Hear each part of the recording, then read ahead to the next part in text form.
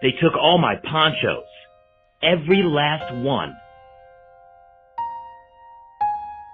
My name is Poncho Pete, and I'm the second biggest poncho collector in the world.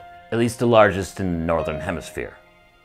The other guy, he owns a poncho factory in Indonesia, so I don't really think that counts, but what you gonna do?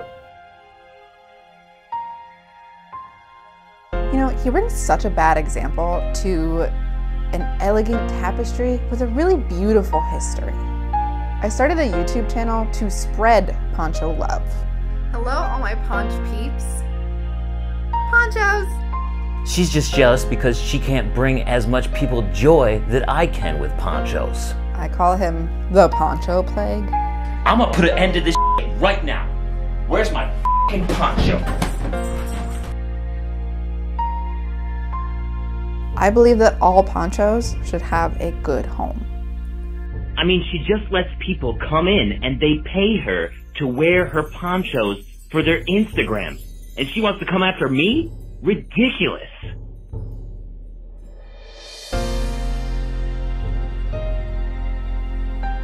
Ponchos are my life. You know, I love my ponchos.